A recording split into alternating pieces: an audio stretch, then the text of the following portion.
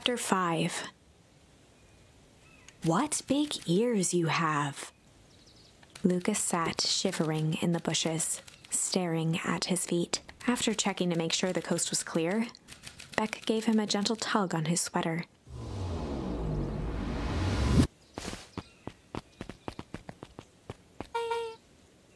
What's wrong? You look like you've seen a ghost. Why are you so scared of that old lady in the hazmat suit? That was my gran. That was your gran. Yeah. Okay, well, I'm sure there's a perfectly reasonable explanation for all this. Let's just get to the treehouse and figure things out there. Lead the way. The Valentine mansion loomed, both figures. Not any different. After the foul harvest destroyed, the Valentines shuddered. Not any different. Any bees? No bees. Definitely don't go that way. Oh, don't go this way. Yeah, They won't even let me go this way. Oh, okay. Can you grab a mushroom like your way? Uh-oh. For the last time, there's nothing to worry about. Of course, we're not The worried. clipboard finished writing with a scratchy flourish and looked up. Just dotting our I's and crossing our T's. Well, maybe try minding your P's and Q's. Mr. Nuncreed, arms crossed over his paunch, gave an exhausted sigh. If there's anything else you need knowing, you'll know it. Absolutely. If you'll just sign here, acknowledging everything is accurate, we'll be out of your hair in a flash. Oh, for the love of... He snatched the pad and scribbled his name so hard the pen nearly snapped. There. And would you like my eternal soul as well? The clipboards looked at each other for a moment, almost pondering the possibility, then broke into laughter as they walked away.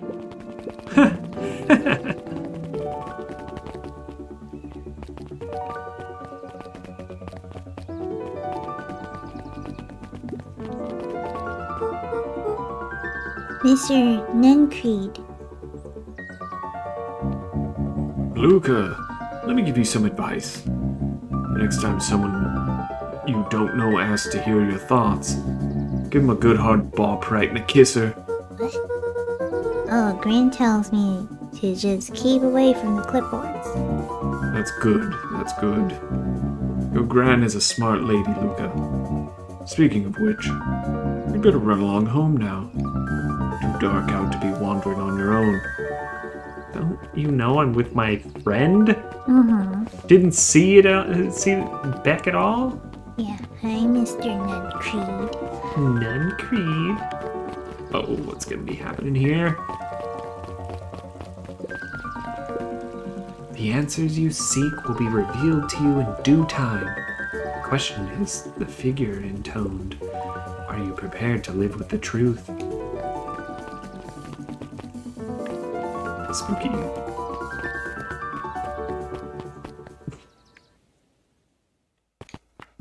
Good. An extra over here. Couple knocks for safety. And to show Bex what's up.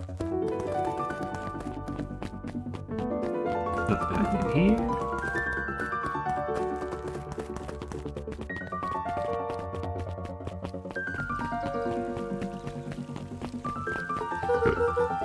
Oh, no dilly-dallying.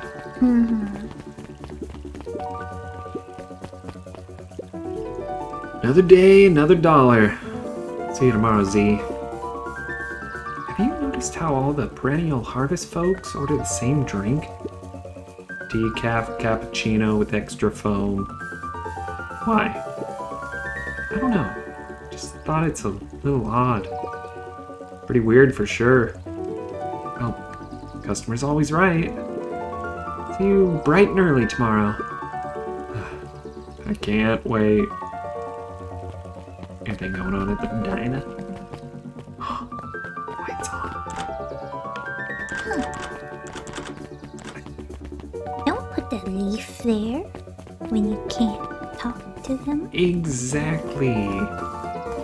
Don't put a little magnifying glass. Like I can talk to them. Hey!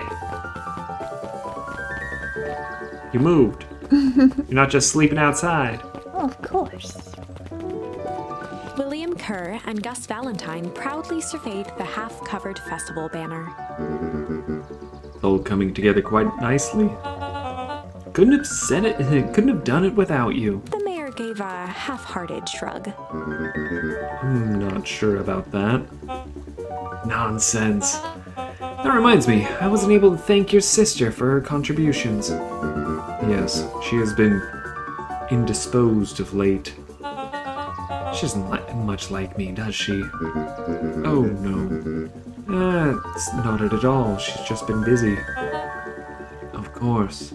Regardless, I would be forever grateful if you could pass my thanks on to her. The History Museum adds a real air of import to the whole affair. We couldn't very well celebrate the story of Beacon Pines without including Valentine's. My father was a great man. A darn tootin' he was. Kerr locked his arm on Gus's shoulder. But I mean the entire Valentine family. Present company included. Can I ask you something, Mr. Kerr? Call me William. Ask away. William, why are you doing all this? Gosh, I never felt one needed a compelling reason to throw a party. Not just the festival. All of this. There's gotta be 100 down-on-their-luck towns out there. Why is Perennial Harvest so invested in helping Beacon Pines? You know what I love most about the agricultural business? Seeds. Seeds? Yep, little bundles of potential. With a glimmer in his eye, Kerr gestured grandly toward the horizon. You treat a seed right, nurture it, feed it, and it can grow into something truly special. You see potential here. Undoubtedly. Seeds of greatness is always... Seed of greatness is already under our feet. All it needs is a little nudge. And the right leadership, of course. Oh. Good night, Mayor Valentine. Man, nobody even notices we're here. Yeah, just walk through us. Yeah, rude. No dilly-dallying. Okay. Oh, this is nice. Yeah, the treehouse is just a little further on from here. So what's your buddy Rolo like? Rolo? He's Rolo. Not particularly helpful. Sorry, I've never thought about it. Lots of energy. He's funny, even when he's not trying to be. Things have been tough for his family since the foul harvest. It's about damn time you tell me what this foul harvest thingy is. It's kind of a long story. Hit me with the highlights. Okay. There used to be a fertilizer company called Valentine's. They kind of were a big deal. Oh, big deal fertilizer. It was a big deal to us. Their stuff really worked. Farmers loved it. So Valentine's grew and grew. Beacon Pines pretty much grew around it. Most everyone in town either worked for Sharper Valentine or used his fertilizer. Things were good. I'm sensing a big but. Around 6 years ago, Sharper Valentine suddenly died, and something changed. Change how? Could have been a bad batch. Maybe it was in the water or the air or the soil. Nobody knows. But all the crops died. And everyone blamed the Valentines. The foul harvest. Yeah. Valentine's Fertilizer went out of business. Half the town lost their jobs. Sheesh. The next year, the crops came back, but something was different. You plant a crop, do everything right, and it's sort of a poop shoot. A poop shoot. It's sort of a poop shoot. What happens? And no one knows why? Nope. I take it Rolo's farm got the short end of the stick? Yep, for some reason their farm was hit harder than others. That sucks. Things have gotten better since Perennial Harvest came to town.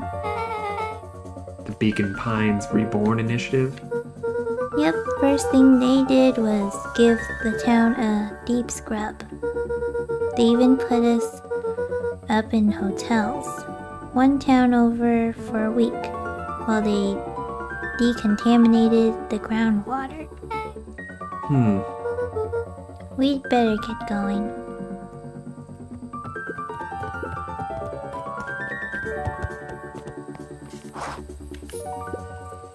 It's about time! I was about to give up and go home.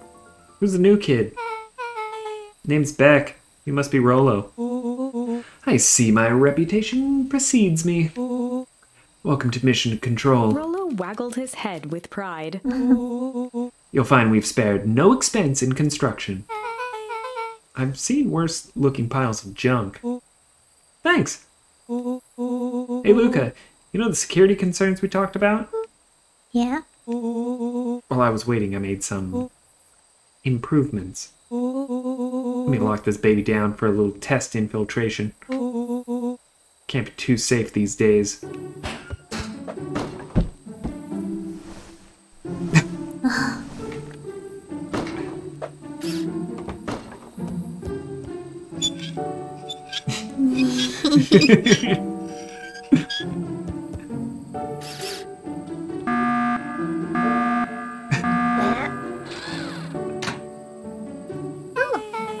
He goes all out, doesn't he? Always.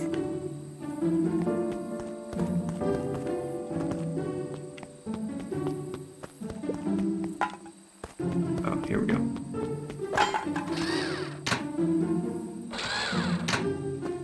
Oh.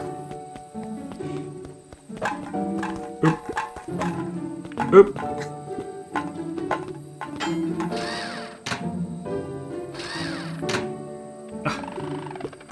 Oh, now it's moving?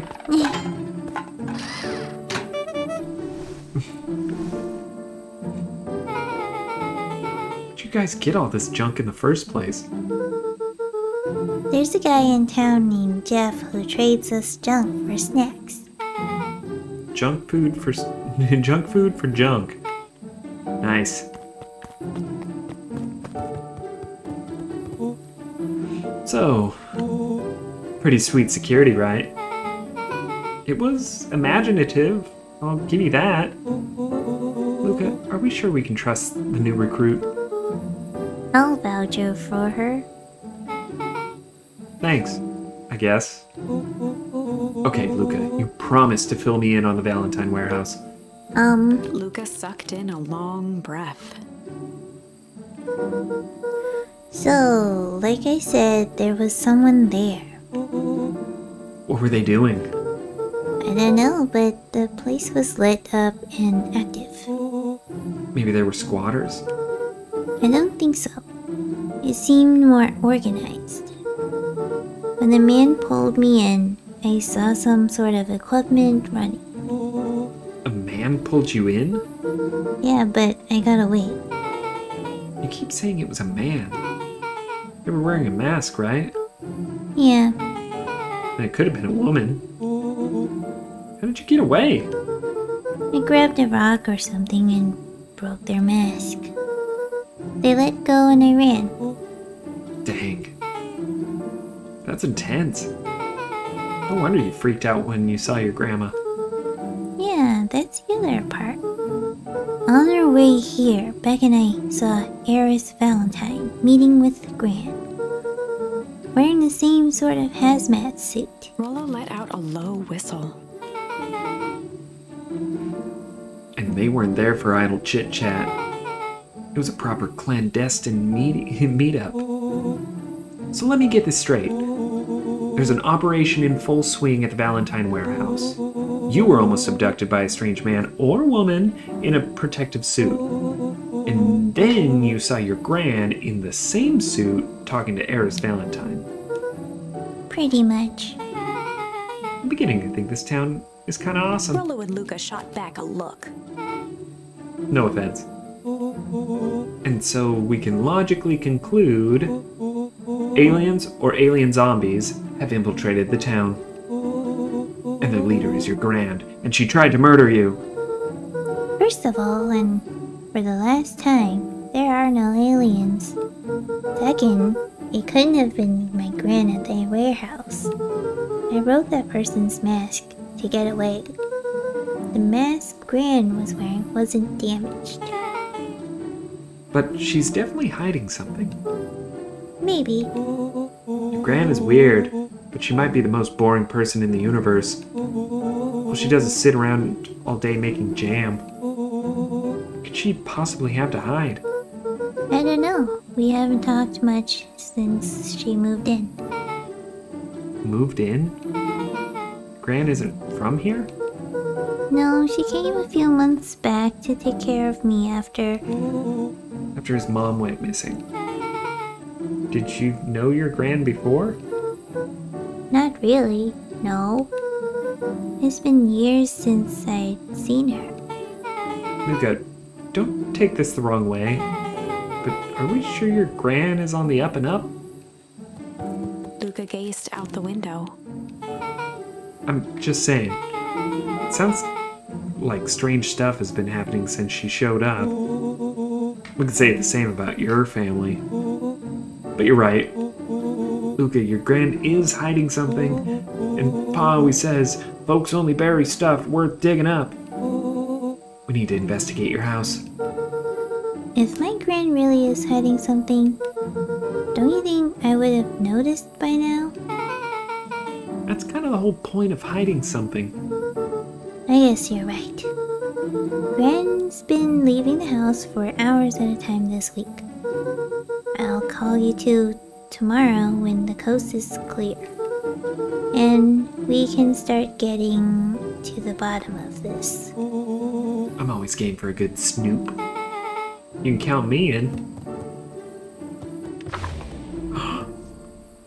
Chapter 6. We're gonna be snooping. Secret lair. Ooh. Summer forged ahead, but the nights only seemed to grow colder. Luca walked home slowly under the pale starlight, cautious to avoid any more surprises lurking in the shadows. Reaching home, he slipped quietly into bed, half dreading what they might discover the next day. Where's our soccer ball? I want to kick it around some more. What time is it? Aw, That's look cute. at his Cute shirt. Oh, look at the pants.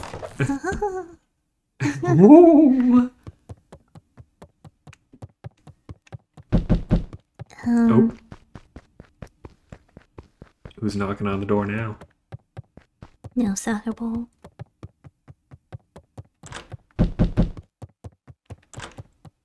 Someday we're gonna go into that room. Rollo, what on earth is that? Hmm? That ridiculous thing on your head. Oh, this? It helps me think. You're gonna need a lot more of those. Joke all you want. We'll see who's laughing when I crack this case wide open. The coast is clear. Yep, whatever she's been up to this week, it's been keeping her busy most of the day. Very well. The game is afoot. Luca and Beck rolled their eyes as Rollo strutted across the room. If I were a Gran, where would I hide my deepest, darkest secrets? Perhaps where you might least expect it. He's got his hand in his pocket, Yeah, hat on his head. yeah. Rollo flung open the cabinet with confidence. Aha! He coughed as a veil of dust hit his face. It's safe to assume anything dusty isn't what you're looking for. Or maybe that's what she wants you to think. Then again, any good detective knows not to trust their first hunch. First hunches are for suckers.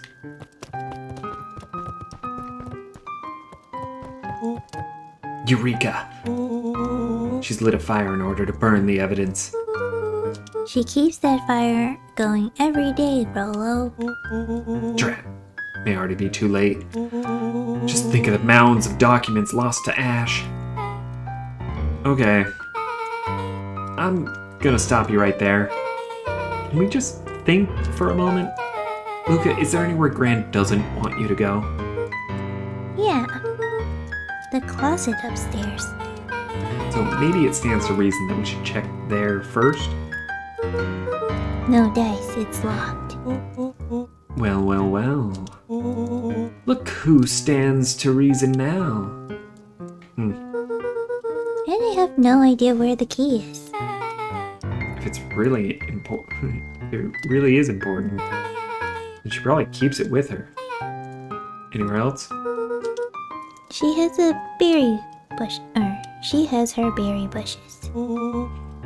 Who's ever thought, I'm going to take this important thing and huck it in a bush? True. Anything else? Maybe something out of the ordinary? Well, she is always worried I'll break her fancy dishware in the kitchen. But that doesn't matter anyway. I can't reach the latch. A look of realization crept onto Luca's face. All three kids snapped to glance at each other, then sprinted in turn toward the kitchen. We get on each other's shoulders. Alright, Rollo. This is your time to shine. Ah, yes. You've called upon my expert detective skills. And now I shall proceed with... Before he could finish, Luca scrambled up Rollo's back.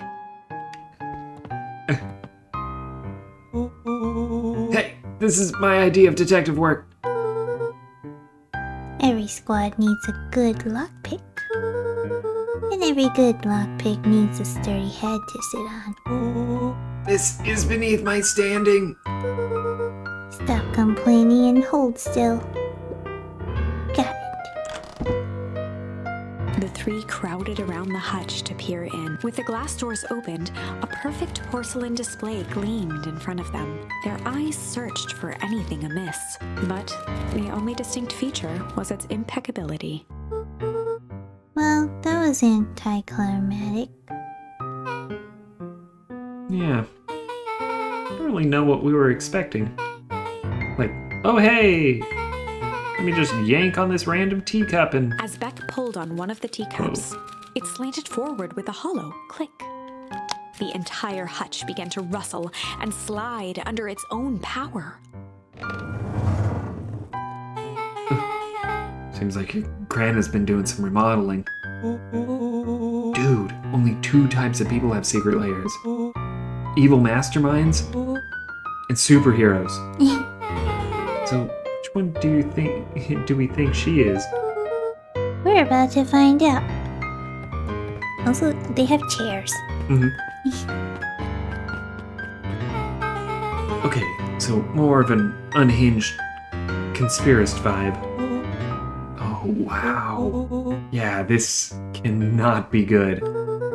We need to look around before jumping on to conclusions. What do we have here?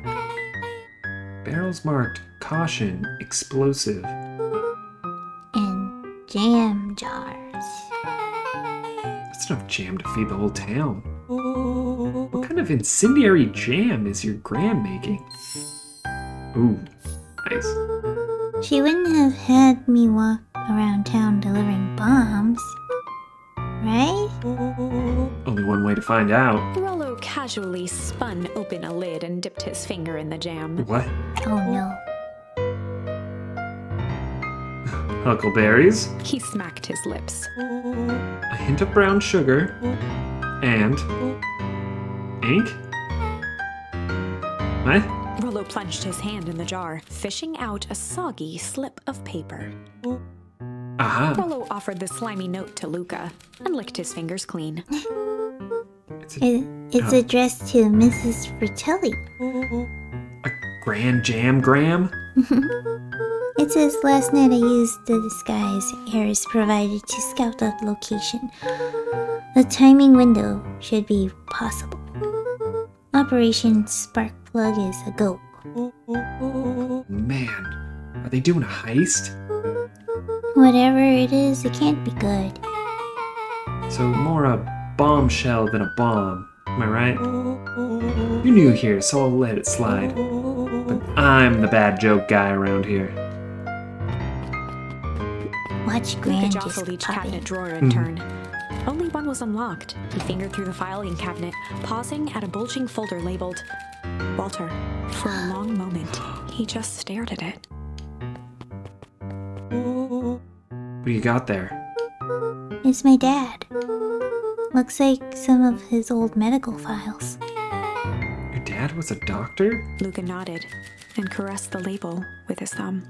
Well, are you gonna read it? Here, let me help.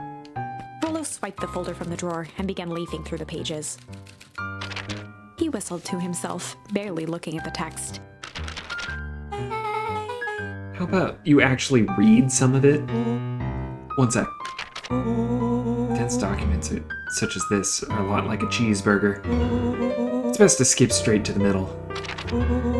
That's where all the meaty bits live. Wow, I had no idea we were in the presence of a preeminent scholar in dense documents. And cheeseburgers. By all means, proceed. He stopped at a page and mimed, holding up a monocle. Here we are. Follow-up examination of Terence Wilby. Patient shows further signs of paleness and malaise. Body temperature continues to drop. He now describes soreness of muscles and joints. This is similar to the symptoms exhibited by Mrs. Wilby just a few days past. Still waiting on lab results from Joseph. Rollo looked up with heightened surprise. See? Creepy. Yeah, that's kind of disturbing. Who's Joseph? That's Mr. Nuncreed's name. Wait, Rollo's finger traced across the page. there's more scribbled in the margins. Could it be contagious? Mr. Wilby claims the tap water at his home has been contaminated. Perhaps environmental? Lab results only raise more questions. It's like he came back to this report later and made those notes. So it might be related to something else. Rollo scanned through several more pages. Here, the writing looks shaky. I just couldn't help her. This disease, or whatever it is, progresses so fast. And with his wife's passing, Terrence's condition follows close behind. Exacerbated by the loss. Enough is enough. I need to take matters into my own hands. Luca, staring blankly at the cabinet this whole time, spoke softly. What does it say next? Rollo rustled the folder, trying to loose more pages. That's where it ends. What? There has to be more. Luca frantically shoved the remaining cabinet folders, trying to find another labeled Walter. Luca, I think that's the only one. It's alphabetical, see? What did he mean enough is enough? How did he take matters into his own hands? This is BS. Luca slammed the drawer shut. A spider web of string connected photos of people from the town, interspersed with hastily scrawled notes. Oh, she sure has kept herself busy. Is your gran a serial killer? Because I'm starting to get a vibe. Don't be ridiculous. Sure, she's just tracking the movements of everyone in town, out of the kindness of her heart. She puts little symbols by some of them. Yeah, Mr. Nuncreed has a check mark. The clipboards are all inside a big circle. My moms are both on there. Both with question marks. Gus Valentine has a question mark. Eris has a question mark that has been crossed out. Mr. Kerr has a bullseye. The killer has chosen her next victim. We don't know what any of this means. Whatever it means, it's probably not good.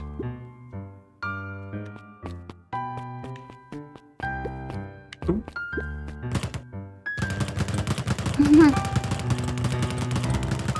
You're gonna get a nice charm from this? If I click it 100 times? Maybe not. I don't think so. We can't be this far into it. You know? Maybe if I go away and then come back. Patience. Maybe it's just one. They crowded around a worn-down old map of Beacon Pines. Cool, this looks like a treasure map. Not every old map is a treasure map, Rollo. Yeah, but every treasure map is an old map. Can't fault that logic. Look, there's even a pathway drawn on it. It starts at the entrance to town. And if we follow Rollo it, carefully traced the path with his finger. it leads right to He jabbed down at the end point. town square. What? That's the fountain in the middle of town. What a weird place to hide treasure. Although that doesn't look like treasure to me. The end of the path on that map has the same symbol as these explosives over there. So it's not hiding treasure? Real bummer. Rollo, what's the thing you've been excited about for the past month? The festival. Did you just say gulp? This feels like a gulp kind of situation. Everyone will be gathered near the center of town. She's gonna blow up the festival. Not if we stop her.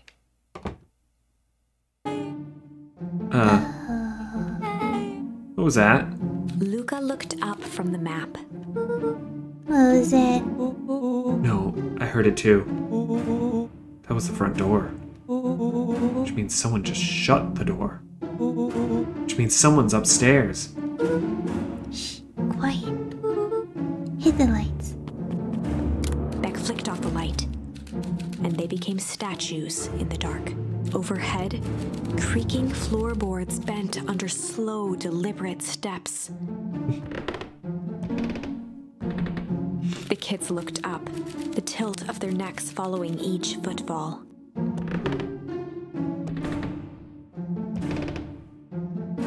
Then suddenly, it stopped. Without realizing, they'd been holding their breath. All three exhaled shakily and glanced at each other. A muffled male voice broke the silence. Hello? A final few footsteps reached the entrance above them, and the voice now echoed down the stairs. Anyone down there? The three kids shuffled to the corners without a peep. As he began to descend the stairs, the man's voice punctuated every new step. Thump. Yoo-hoo! Thump. I'm not here to hurt anyone. Thump. I'm just here to help. Just... Thump. At the bottom step, the man paused, squinting to search the room for signs of life. Huh. Guess it's nothing. Rollo shifted suddenly. Luca gave him an intense, chastising look and whispered through clenched teeth. Rollo, don't. It was too late. Rollo was already inching toward the stairway. He screeched as he charged toward the shadowy figure. Flaming chicken cop!